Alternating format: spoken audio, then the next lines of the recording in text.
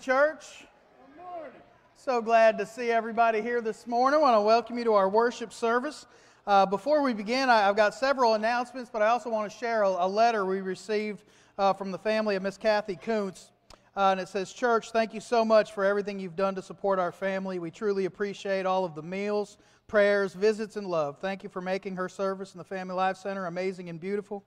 It was a true reflection of the life she lived. Please continue to pray for us. With love, the family of Miss Kathy Kuntz." So, church, I want to encourage you to continue to pray for them in the days and weeks ahead, and continue to be the hands and feet of Jesus and to extend the right hand of Christian fellowship to them. Folks, there's a lot going on in the life of our church. We're so glad you're here. I want to encourage you to take a minute and go ahead and read your bulletin. There's a whole bunch of announcements in there, but just a couple that I want to share that are of immediate need and need your immediate attention. We have a middle school skate that's going on this afternoon. So students in middle school, if you want to join together for a time of fellowship and go roller skating, we're going to meet today at 2 o'clock at the roller rink. So we're just going to meet there. You have to provide your own transportation. But Mr. Ron and Miss Katie will be there. That's going to be at 2 o'clock today for middle school students. Immediately at the conclusion of this service today, if you have a child who's in the 3rd through 5th grade and you're interested in more information about a summer camp opportunity, we're sending a group of kids to Century Kid this summer. And immediately following this service in here, Pastor Stephen's going to meet with those parents to give you more information about Century Kid Summer Camp.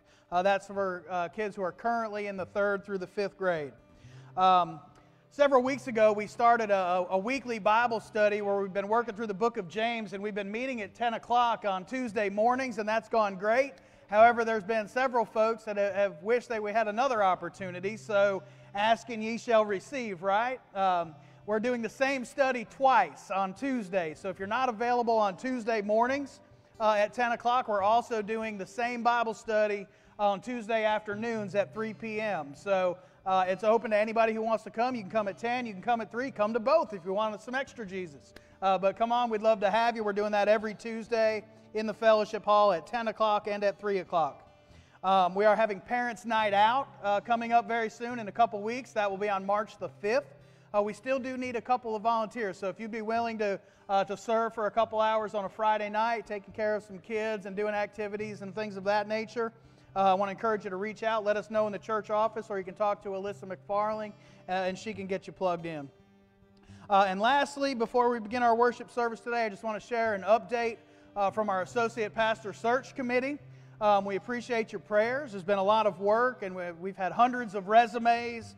We've done questionnaires and interviews, and we feel the Lord leading us. And we're narrowed down to one candidate. He's excited about coming here and meeting you guys. You're going to have some more details about that in the very near future as we kind of work out the logistics of what that looks like, meeting him with COVID and all of that stuff. But you'll get more information about him and his family in the coming days. So we're really excited about that. Please keep our committee and him in our prayers as we move forward, and extending a call for him to serve as our next fellowship and outreach pastor. That is it for announcements. The rest of them, pay attention to your bulletin. You didn't come here to hear business. You came here to encounter the King of Kings. So as we do that, I'm going to ask if you would join me in a word of prayer as we prepare our hearts to do just that. Father in heaven, thank you for the gift of this Lord's Day and the awesome privilege that we have to come together at this time and in this place for the sole purpose of offering you praise and adoration. Lord, we ask for your Holy Spirit to fill this place. God, transform us today as we encounter your word, as we encounter your presence, as we sing your praises and glorify you. May you use this time to mold us and shape us into the people that you've saved us to be, and into the church that you've established us to be. God, we love you. We thank you. And we offer this prayer in the perfect name of Jesus Christ our Lord. Amen.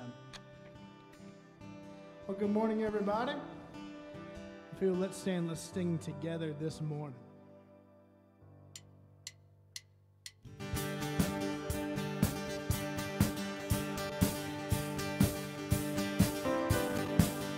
I heard an old story, how a Savior came from glory, how He gave His life on Calvary to save a wretch like me. And I heard about His groaning, of His precious blood I told me.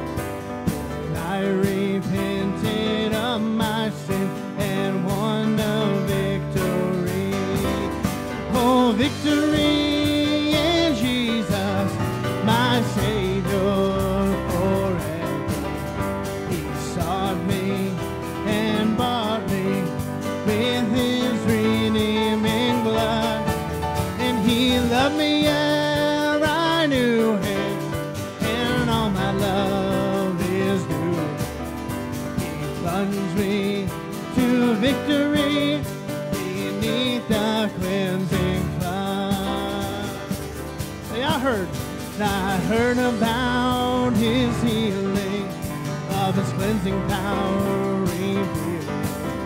How he made the lame to walk again and caused the blind to see. And then I cried, dear Jesus, come and heal my broken spirit. And somehow Jesus came and brought to me the victory. Oh, victory in Jesus, my Savior forever. He sought me and bought me with his redeeming blood. And he loved me ere I knew him, and all my love is due. He plunged me to victory beneath the cleansing flood. Sing, I heard about a mansion he has built for me in glory. And I heard about the streets of gold beyond the crystal sea, about the angels singing and the old redemption story. And some sweet day I'll sing up there the song of victory. Oh, victory! Oh, victory in Jesus, my Savior forever. Sought me and bought me with his redeeming blood. And he loved me ere I knew him, and all my love is through. He plunged me to victory beneath the cleansing flood. He plunged, and he plunged me to victory beneath the cleansing flood. Amen, church.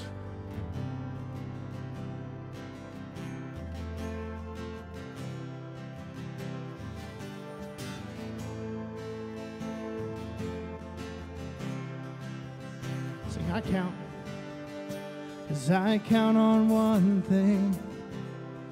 The same God that never fails will not fail me now.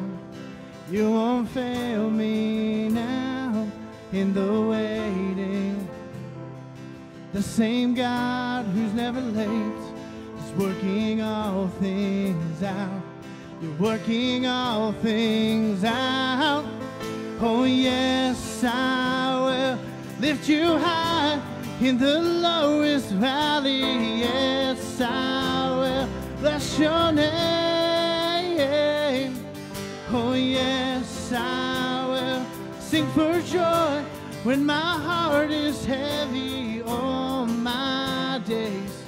Oh yes, I will for all my days. Oh yes, I will.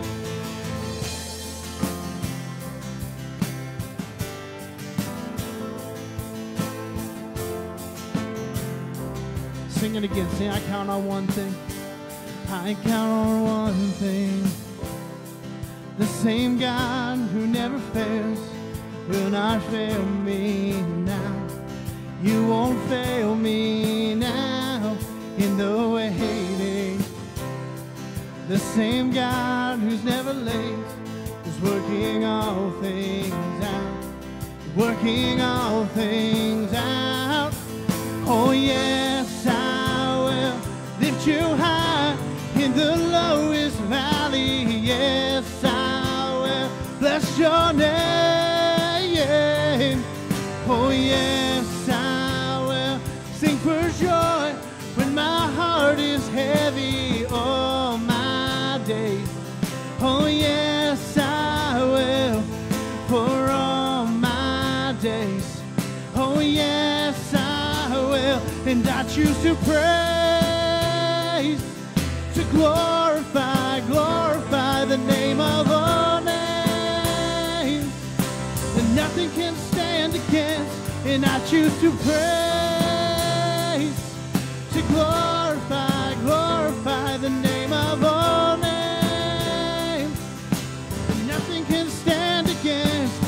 choose to praise, to glorify, glorify the name of all names that nothing can stand against. And I choose to praise, to glorify, glorify the name of all names that nothing can stand against. Oh yes, I will lift you high in the lowest valley. Yes, I will bless your name. Oh yes, I will sing for joy when my heart is heavy all my days. Oh yes, I will for all my days.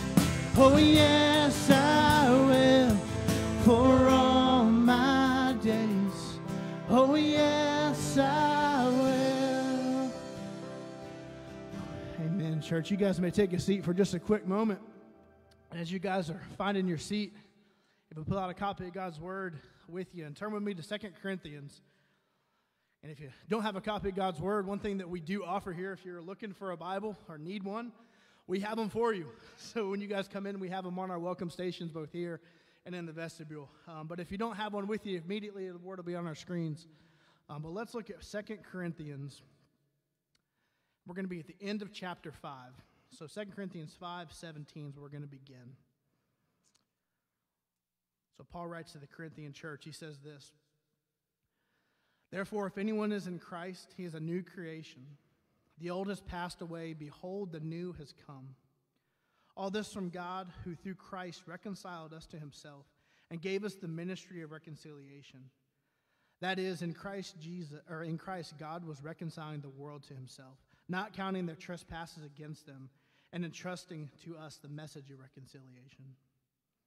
Therefore, we're ambassadors for Christ, God making his appeal through us. We implore you on behalf of Christ, be reconciled to God. For our sake, he made him to be no sin, who knew no sin, so that in him we might become the righteousness of God." And folks, today we are excited. We're starting a new sermon series called Unveiled, and this is kind of the preface. And Pastor Mike's going to talk a lot more to it, but this is the preface to prepare us for Easter, if you can believe it or not. And what we're going to look at today is the gospel through creation. And the reason I wanted us to read this scripture together is the same God who set the stars in the sky, who created the earth, who created this creation, as we read in verse 17, has the power to take old, broken, sin-filled hearts and make them his new creation, set on fire for his gospel, for his word, saved through his blood. And so, folks, let's pray together, and we're going to continue to sing to the Lord. Father God, we praise you for your love. We thank you for the scripture and this time we can come together and focus ourselves on you. Lord, we exalt your name today. Father, move among us. I pray, Lord, that you would send your spirit in this place and we would be able to encounter you in wonderful ways, Father. So draw us closer to you. It's in your precious name that we pray. Amen. So church, let's stand. Let's continue to sing together.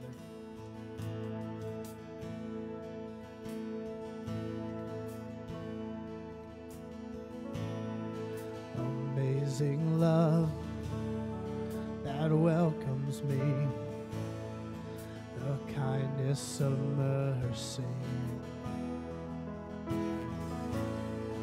that bought with blood wholeheartedly my soul undeserving. Sing this chorus. Let's sing God. Oh God, you're so good. Oh God, you're so good. Oh God, you're so good. You're so good to me. Sing, behold the cross.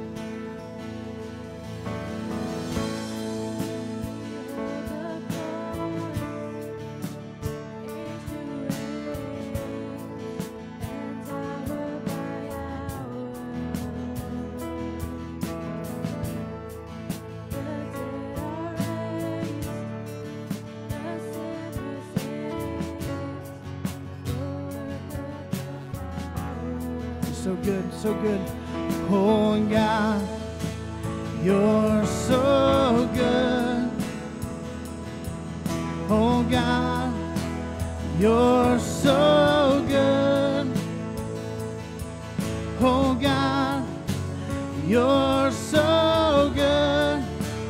You're so good to me. Sing it again, sing God. Oh God, you're so good. Yes, you are, Lord God. You're so good, so good. Knowing God, you're so good. You're so good to me. I am blessed, I am called, and I am healed, I am whole, I am saved in Jesus' name. Highly favored, anointed, and filled with your power for the glory of Jesus' name. I am blessed, and I am blessed, I am called, I am healed, I am whole, I am saved in Jesus' name. Highly favored, anointed, and filled with your power for the glory of Jesus' name.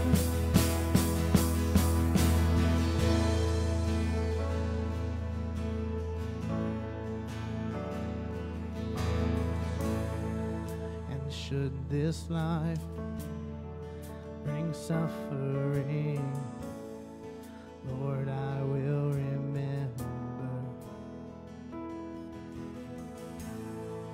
what Calvary has bought for me, both now and forever. Oh God, you're so good. God, you're so good. Oh God, you're so good. You're so good to me. Oh my God, you're so good. Oh God, you're so good. Oh God, you're so good. You're so good to me. I am blessed, I am called, I am healed, I am whole, I am saved in Jesus' name. Highly favored, anointed, and filled with your power for the glory of Jesus' name. Sing this chorus one more time together. Sing God. Oh God, you're so good. And God, you're so good. Oh God, you're so good. You're so good to me.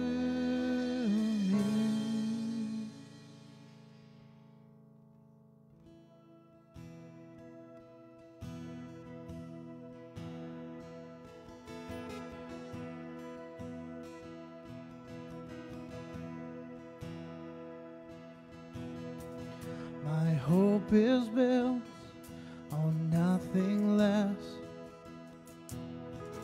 than Jesus' blood and righteousness.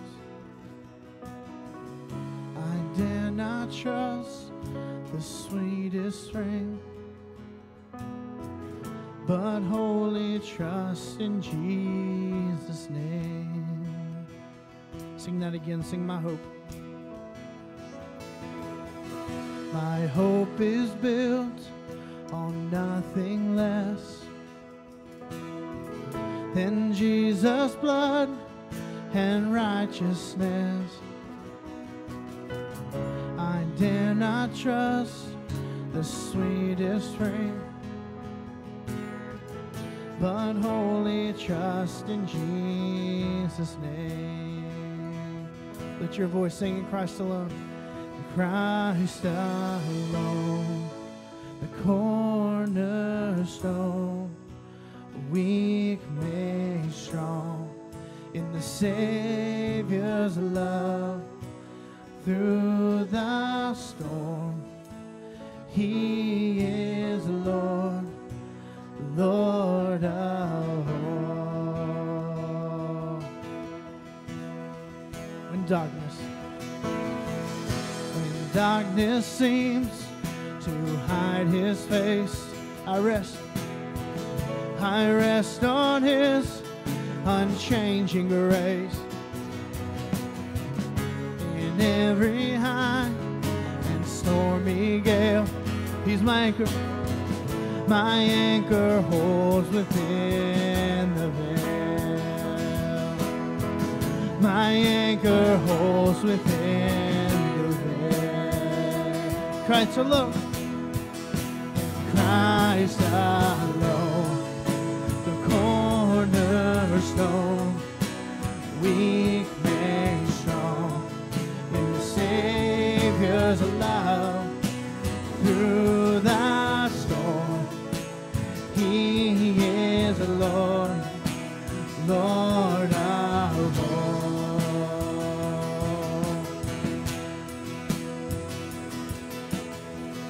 When He shall come with trumpet sound,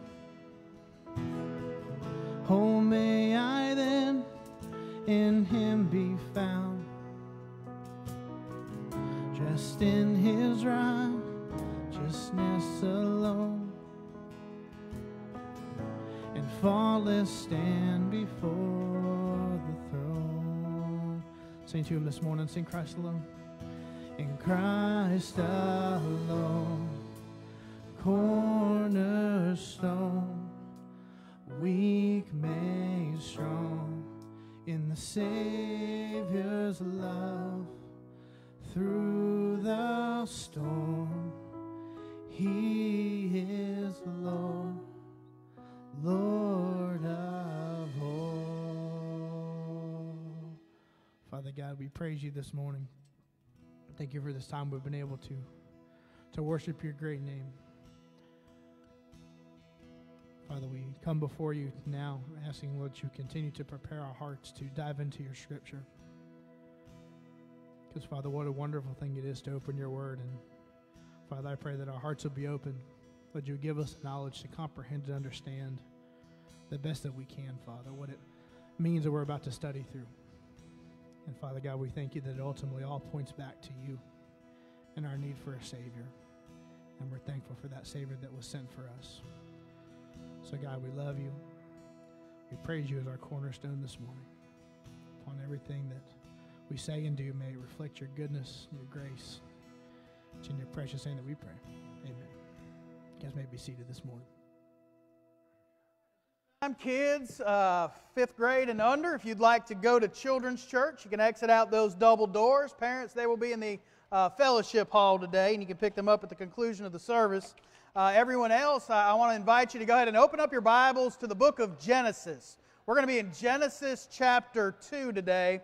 And before we begin and dive into this text, I want to share a story from Luke chapter 24. As Pastor Stephen said earlier, and you've noticed it in your bulletins, and I've been announcing this, we're starting a new sermon series today called Unveiled, the Gospel in the Old Testament.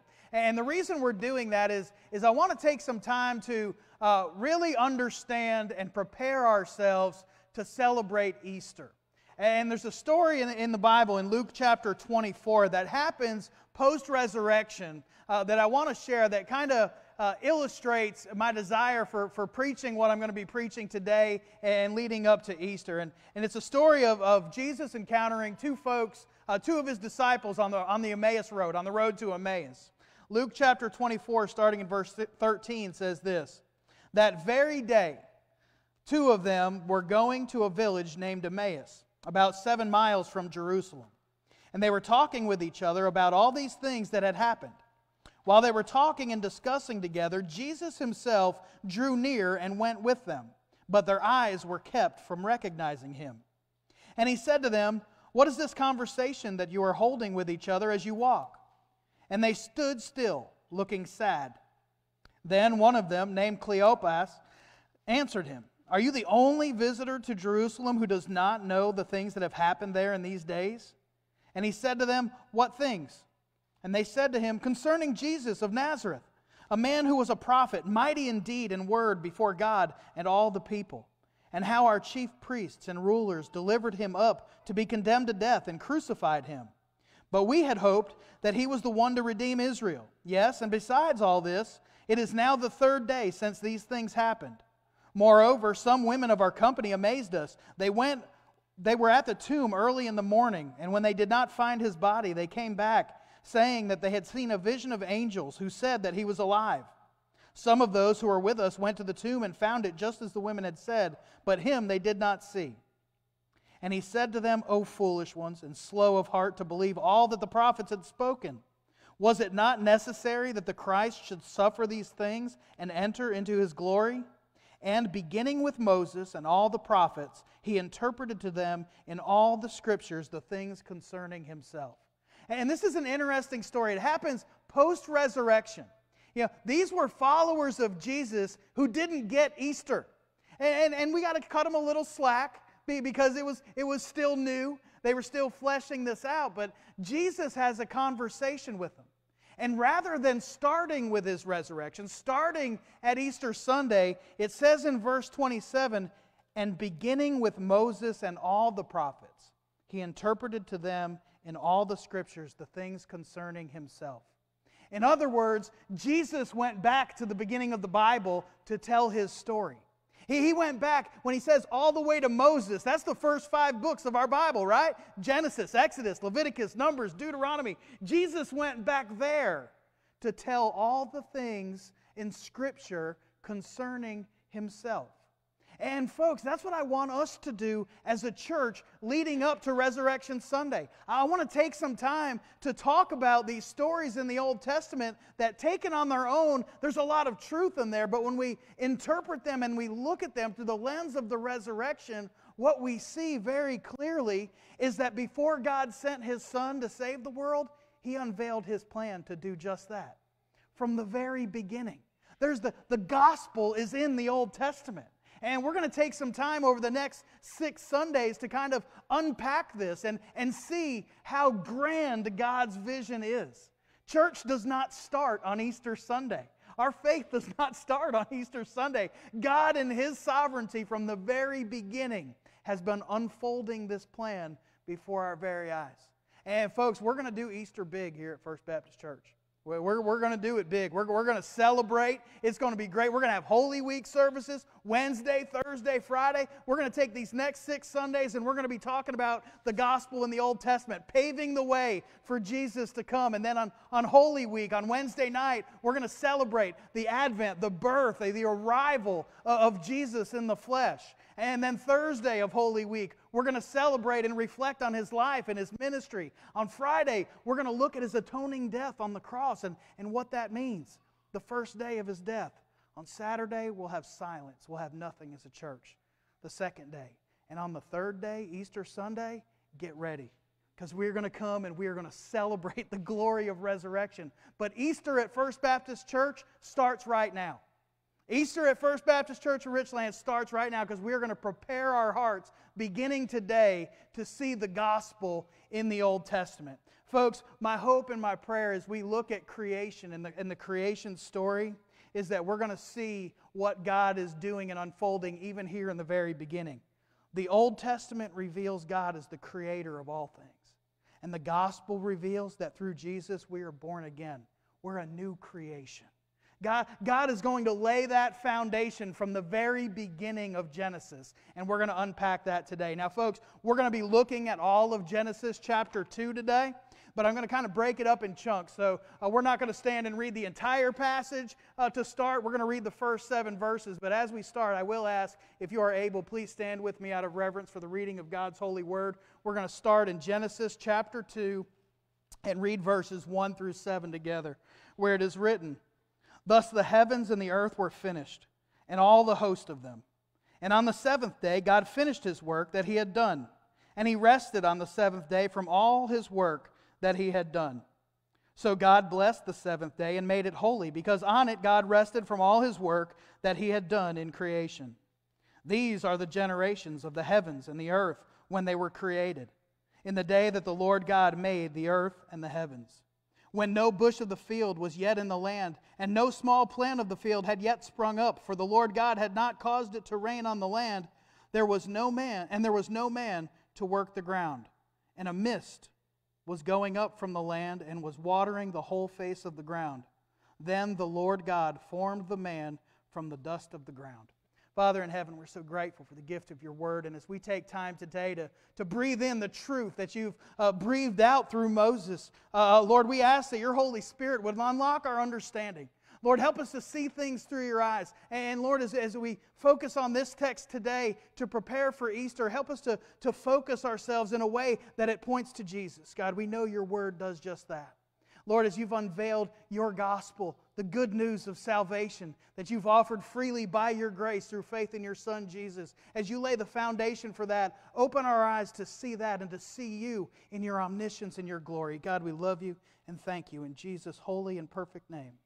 Amen. Please be seated. So when we look at these first 7 verses, and we just look at this account of creation. Of course, Genesis 1 has a creation account as well. But when we look at Genesis chapter 2, verses 1 through 7, we see something.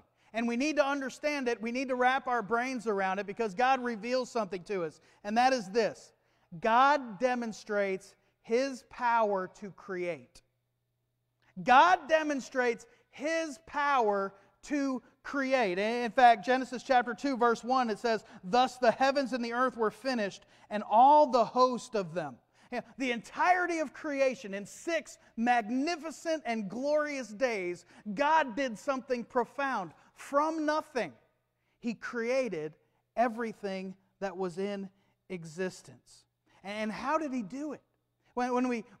Genesis chapter 2 doesn't tell us too much detail. Genesis chapter 1 does. And we see a phrase that's repeated over and over again. And God said, "Let there be," and there was. We see our Creator God creating through the power of His Word. He spoke creation into existence. He said, "Let there be light," and there was light. He said, "Let there be an expanse above and waters below," and it happened. He said, "Let there be dry land in the midst of the sea." So He parted the waters and made seas and dry land. He hung the stars and the moon in the sky. He did this glorious work by speaking creation into existence. And what we know about creation at this point in the story is that it was good. Indeed, it was very good. That's what it says at the end of Genesis chapter 1, verse 31. "And God saw everything that He had made, and behold, it was very good. And there was evening and there was morning, the 6th day." When God declares something to be good, He's declaring it to be pure, to be undefiled, to be holy, if you will. And what God had done in His sovereignty in the very beginning, from nothing, He created something that was remarkably good and pleasing to Him. God shows in just this short few words, He demonstrates to us that He and He alone has the power to create, to make things. But folks, if that was the end of it, then He would just be a God who created things, stuff, right? But there's more to it. Not only did God create things and demonstrate His power, which is remarkable, what we also see in the next verses is that God uniquely has the ability to give life to His creation. Not only does God create, He demonstrates His power to give life to that which He created. Let's look at Genesis chapter 2, starting in verse 7, picking it up. It says, "Then the Lord God formed the man of dust from the ground." From the dust that He created, from nothing, He formed man. And it says, "and breathed into his nostrils the breath of life, and the man became a living creature. And the Lord God planted a garden in Eden in the east, and there He put the man whom He had formed. And out of the ground the Lord God made to spring up every tree that is pleasant to the sight and good for food. The tree of life was in the midst of the garden, and the tree of the knowledge of good and evil. A river flowed out of Eden to water the garden, and there it divided and became 4 rivers. The name of the first is Pishon. It is the one that flowed around the whole land of Havilah, where there is gold. And the gold of that land is good. Bdellium and onyx stone are there. The name of the second river is Gihon. It is the one that flowed around the whole land of Cush. And the name of the third river is the Tigris, which flows east of Assyria. And the fourth river is the Euphrates." Now, folks, when we look at this, we see God bringing to life that which was lifeless. He had created this world, and from the dust of the ground He formed man. And man was laying there. All his parts were there. He was completely intact. He looked exactly the way God wanted him to look, but he was lifeless until God took action. And it says He breathed into his nostrils the breath of life, and man became a living being. Only God can do that. Folks, man can't do that. We can't replicate that. Only God can. Life is literally, by the Word of God, it is God-breathed. So we see God demonstrating His ability and His power to give life to that which He created. We see the garden come to life. You know, He had formed the land and the seas and the dry land and the vegetation. But look what happens. God planted a garden.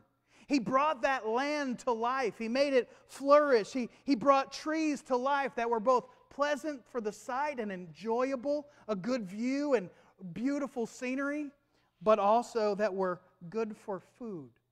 Food, that which is necessary for sustaining life, was provided in God's sovereignty by His hand for His creation. He's bringing life. He brought fresh water in the form of rivers to flow through the dry land. Life-sustaining, life-giving fresh water. So through this story, we see God demonstrating His power to create and to give life to that which He has created. But He's still not done in creation. There's more that He's going to do. And what we see in the next verses, 15 through 25, is God demonstrates His power to establish relationships. He makes creation to interact with one another. He makes creation to interact with Him in His sovereignty and His goodness. God establishes relationships. Look what happens in verse 15. "The Lord God took the man and put him in the Garden of Eden to work it and keep it. And the Lord God commanded the man, saying, 'You may surely eat of every tree in the garden, but of the tree of the knowledge of good and evil you shall not eat. For in the day that you eat of it, you surely shall die.' Then the Lord God said, 'It is not good that the man should be alone.'" Women, you can relate to that, right? It's not good for the man to be alone. It is not good for man to be alone. "I will make him a helper fit for him." Now out of the ground the Lord God had formed every beast of the field and every bird of the heavens, and brought them to the man to see what he would call them. And whatever the man called every living creature, that was its name. The man gave names to all livestock and to the birds of the heavens and to every beast of the field. But for Adam there was not found a helper fit for him. So the Lord God caused a deep sleep to fall upon the man, and while he slept, took one of his ribs and closed up its place with flesh. And the rib that the Lord God had taken from the man, He made into a woman, and brought her to the man. Then the man said, "This at last is bone of my bones and flesh of my flesh. She shall be called woman, because she was taken out of man. Therefore a man shall leave his father and mother, and hold fast to his wife, and they shall become one flesh. And the man and his wife were both naked, and were not ashamed." what we see repeated in this portion of the story is God establishing relationships. We see a relationship between God and man. God is the creator, man is the created, right?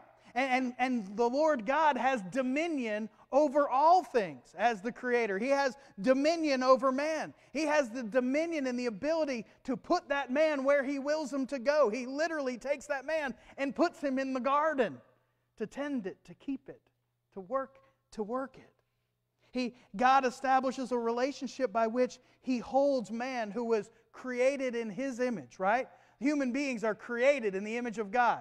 It says that in Genesis 1:26, where let us make man in our own image, in our likeness, let us create him.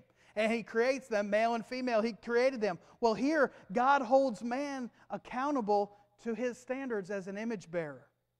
He says, I'm going to give you everything you need. And God starts to issue commands and says, you can have anything you want, but don't eat of this. If you do, there's consequences. And God is establishing a relationship between Him and man. We see God establishing a relationship between man and the rest of creation.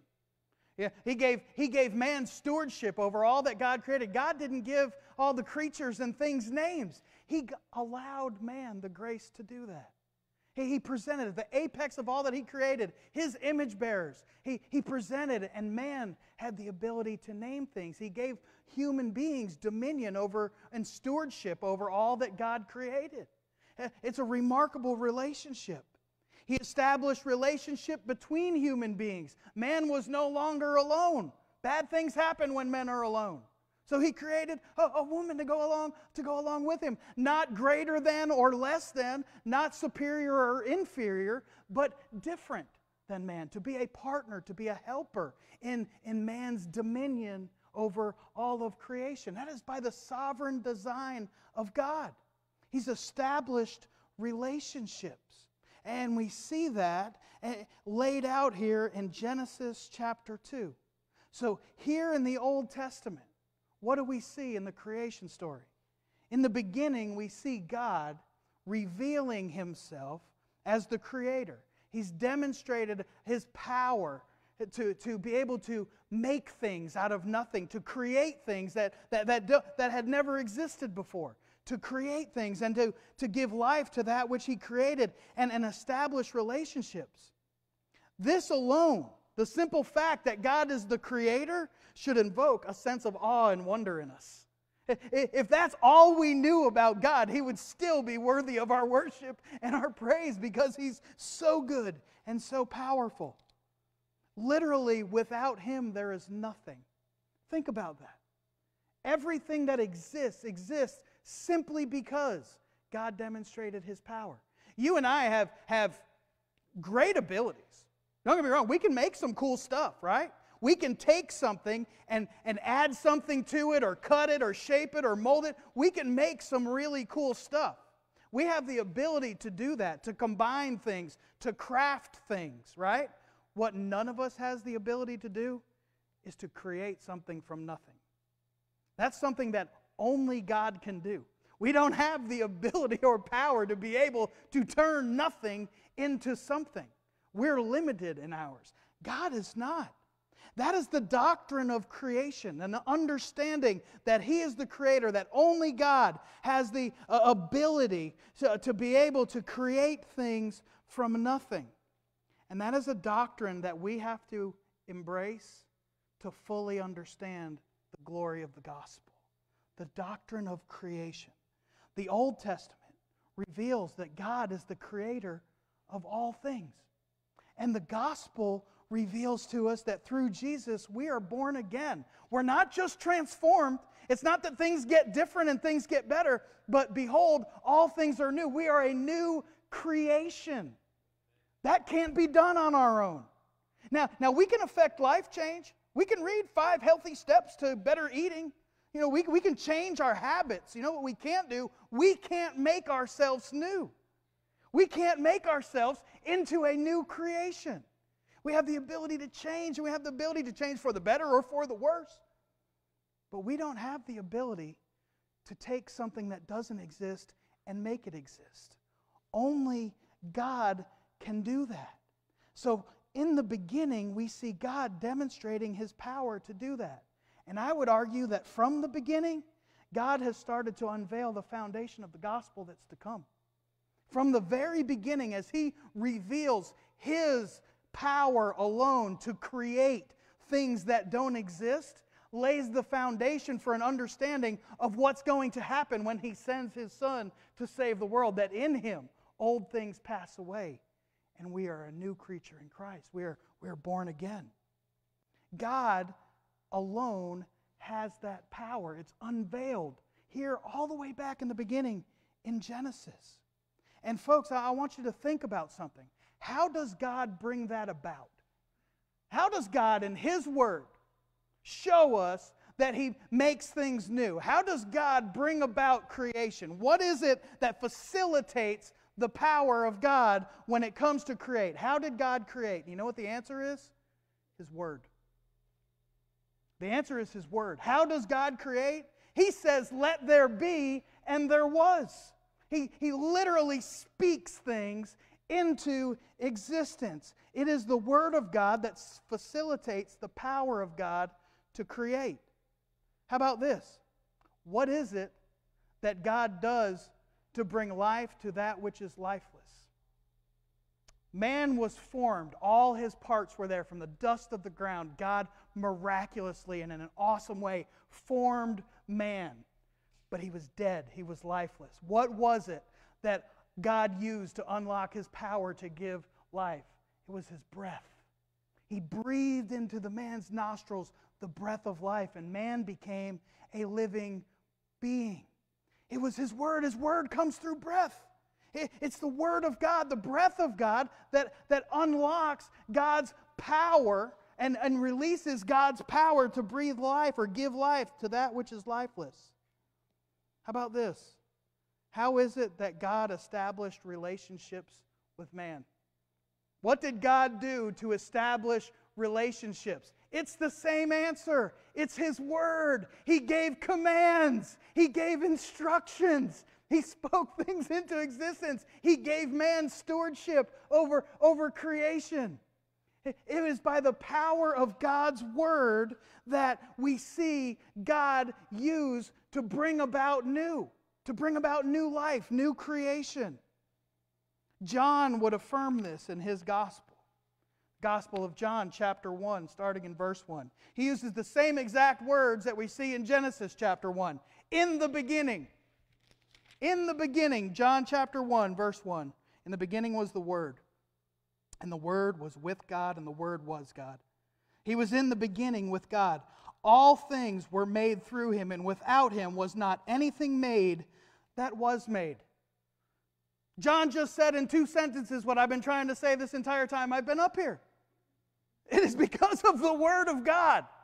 It is because of the Word of God that anything exists at all. Apart from that, there is nothing. It is the way God unleashes His power is by the Word, by His Word. Now go to Gospel of John chapter 1 and go down a few verses to verse 14 and look what happens to that Word. And the Word became flesh and dwelt among us. And we have seen His glory, glory as of the only Son from the Father, full of grace and truth. The power of God to bring about new, to create, to give life, to establish relationship was manifest in flesh. The fullness of God took on flesh. You know who that is? He has a name, and it's Jesus. Jesus is God. Don't miss that. The very first story I read today, talking about those disciples on the road to Emmaus, as Jesus is talking to them, He's not talking to them as a prophet who is mighty in deed and works, as they considered in their own minds. We thought He was our Savior. We thought He was going to be the one to redeem Israel. A human being can't do that. Only God can. And Jesus is revealed to be God in the flesh. That's the glory of the resurrection. So we need to understand that Jesus is not just a prophet. He is the Word incarnate. He is the Word that became flesh. Without Him, there is nothing. Without Him, there's no Christianity. Without Him, we can't possibly be born again. And if we're not born again, according to Jesus, according to the Word of God in the flesh, if we're not born again, we will never see the kingdom of God. That's John chapter 3, verse 3. We look at 2 Corinthians 5:17. Pastor Stephen read this earlier today in part of this service. In Christ, we are a new creation. If anyone is in Christ, he is a new creation. The old has passed away. Behold, the new has come. Folks, we can't do that. We can't be good enough. We can't give enough tithes and offerings. We can't come to church enough. We can't do enough Bible study. We can't do that. We can't make ourselves a new creation. Only God can. And praise be to God, because of His grace, He has offered us the opportunity to receive it by putting our faith and trust in Jesus. He draws us unto salvation. He gives us an opportunity, and that's what we celebrate. We see in the beginning God unveiling what was to come. Don't miss that. Jesus says in John 5:39, you search the Scriptures, for in them you think you have everlasting life, and these are they which bear witness to me. As we read the story of creation in Genesis chapter 2, millennium before Jesus would actually arrive in the flesh and take on flesh, we see God telling us it's going to happen. He's saying, watch this. I bring new life. I make things new. I do it by my word. And centuries pass, and centuries pass, and centuries pass. And in the fullness of time, when the time was exactly right, God sent His Son. He sent His word to bring about a revitalization amongst a lost world, to save us, to save our souls. And folks, you can't receive that. You can't be part of the gospel story. You can't celebrate the resurrection without realizing that He is the Word incarnate and celebrating Him. Apart from Jesus, there is no gospel. Apart from Jesus Christ, there is no gospel. I know there's a saying out there that, go out there and share the gospel, use words if you have to. That's a bunch of hogwash. You can't share the gospel without telling people about Jesus. It's okay to do good works. We should do good works. Our works should bear witness to our faith. But apart from Jesus, there is no gospel. Apart from the Word, there is no life. So folks, as we have a time of invitation today, let's celebrate that truth. A lot of you are sitting here today and you're reading this creation story through a new lens for the first time. Let me tell you something. Every time you read God's Word, He's going to speak something to you.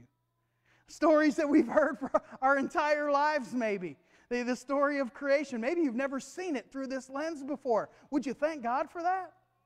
It's His living and enduring Word. His written Word. His incarnate Word. God uses that to draw us nearer to His presence. So folks, as we have a time to respond today, if you are a believer, would you praise God for His Word? Would you just thank Him simply for being a God who sees things beyond which we couldn't possibly comprehend? From the very beginning, God showed us He was going to send Jesus. From the very beginning, He lays that foundation. That's the God we serve. That's the God who saves us. That God who knows all things, is limitless in knowledge, limitless in power. Let's celebrate Him today. Let's worship Him. Let's offer ourselves to Him completely again, renewed and refreshed. As a church, let's do that. Maybe you're sitting here today and realizing you're on the outside looking in. That this whole Bible thing, this whole Christian thing, this whole church thing is way deeper than you gave it credit for. And you're ready to be part of what God's doing. And you're ready to be part of this gospel story that God's laying the foundation for in Genesis. I got good news for you, folks. If you're ready to receive that and be part of what God's doing, if you want to be born again and made new, to have your old sinful life pass away and to be raised to a newness of life, then as we sing this next song together, would you come forward and let me pray the gospel with you? Let's celebrate how God is drawing you unto salvation. There's one way to the Father, and that's through the Son. He is the way, the truth, and the life. No man comes to Him. No man comes to the Father except through Jesus, the incarnate Word. The Word of God is that which gives us new life. Apart from Him, there is nothing. Apart from the Word, nothing is there. So you can embrace that today. And if you need to make that decision, or if you've made that decision and you're ready to take that next step in faith and be baptized and to join a church, then as we sing this next song, come forward and let me talk with you about that. Folks, I don't know what the Lord's leading you to do today, but I do know that the God of this Bible, the God who painstakingly and in great detail divinely inspired a man by the name of Moses to write these exact words so that we could see the story of salvation unfold from the very beginning, that God has a plan for you. That God has a desire for you to know Him and to love Him. And if He's drawing you unto salvation today, then let nothing stand in your way. Come forward. Make this place your altar, church. It's open. I don't know what you need to bring before Him, but know this: God is a God of new. And we celebrate that. We rejoice in that today. Let's pray together. Father in heaven, thank you for the gift of this day and just how awesome it is, God, to be able to look into your Word and to see the gospel story unfold from the very beginning. Lord, it just never ceases to amaze us how limitless your knowledge is. We're so grateful that you've given us your written Word. A Word that gives us direction, a grand revelation of yourself and your desire for us as your created people. A written Word that points us directly to the incarnate Word, to your Son Jesus. God, we rejoice in that. We celebrate that. And God, it is my prayer as we stand here today that your Holy Spirit would speak to each and every one of us. That God, whether you're drawing us unto salvation or you're drawing us to revel and celebrate in your gospel, or you're calling us as believers to share your gospel, it is my prayer right now that your Holy Spirit would convict each and every one of us, and that we'd be willing to say, here I am, Lord. Here I am. And we'd be willing to follow you wherever you lead us. God, as we have a time of response today, may we be still and celebrate that you, in fact, are the Lord of creation today. God, we love you and thank you. In Jesus' name, amen. Y'all stand and respond this morning.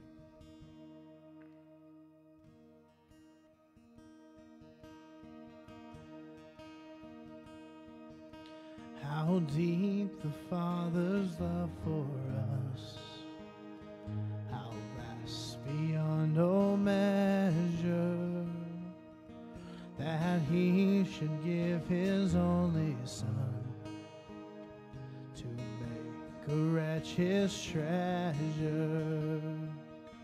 How great the pain of searing loss, the Father turns His face away, as wounds which mar the chosen one brings many sons to glory.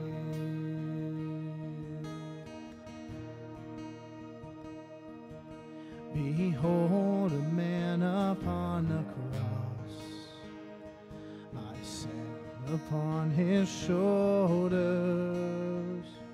Ashamed I hear my mocking voice call out among the scoffers. It was my sin that held Him there until it was accomplished. His dying breath has brought me life. I know that it is finished.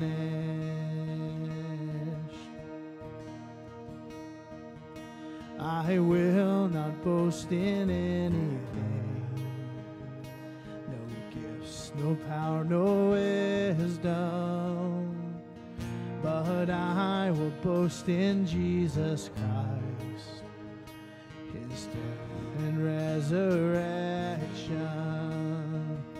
Why should I gain from His reward? I cannot give an answer, but this I know with all my heart: His words have paid my ransom. Why should I gain from His reward? I cannot give an answer, but this I know with all my heart, His wounds have paid my ransom.